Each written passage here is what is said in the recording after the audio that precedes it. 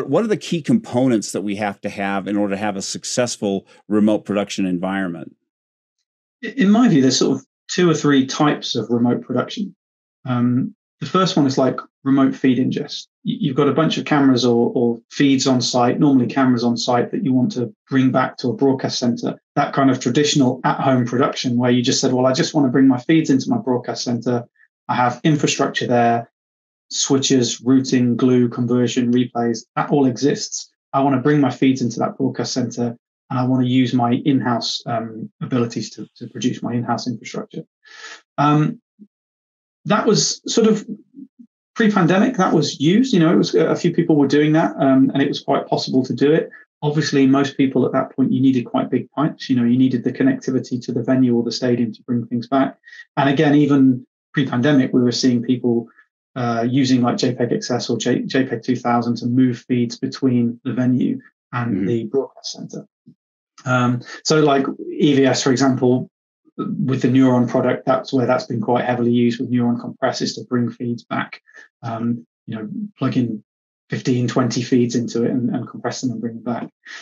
In that instance, generally you want to compress to a higher bandwidth. You want to preserve picture quality. You don't want to throw away too many bits, because when you bring it back into your broadcast center, you want to be able to produce with it. You want to be able to archive with it. And you want to keep it as high quality as possible.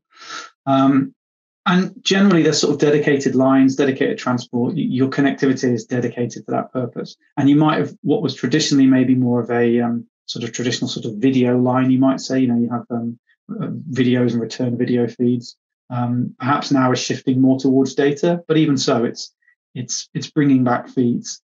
It's not necessarily scalable. I think you can do it to probably sort of 10, 12, maybe 15 cameras.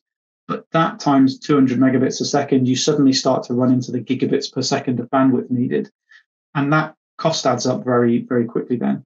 And also, certainly across Europe, maybe a bit less in the US, but across Europe, lots of venues don't have that type of connectivity available. So it's very hard to get beyond sort of maybe 5, 10, 15 cameras out of a venue at 200 megabits a second per camera, for example. Is that a fiber issue, a connectivity issue? What's the core issue there in Europe? Because there may be some issues similar to smaller venues here in the U.S. Yeah, it's just connectivity. So I think it's that a lot of them either don't have the connectivity maybe where it's needed in the venue. So if it's not necessarily in the truck dock or in the truck bay, it can be very hard to get it.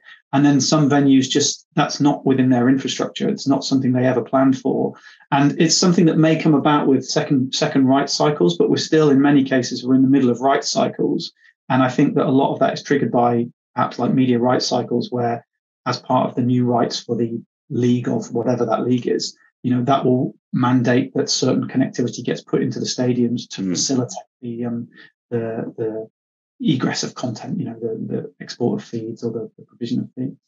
Sure. But it is increasing. And obviously, Premier League stadiums in the UK and in Spain and in Italy have that connectivity. But as new clubs maybe like come into the Premier League, they maybe don't have it yet. So you still might be doing a Premier League football match that just doesn't have good enough connectivity to bring all of the cameras back. And then the other problem is a Premier League match, as an example, maybe has 20 cameras. And even then, 20 times 200, you need a good sort of 4 gig to bring those things back. That's a lot of bandwidth.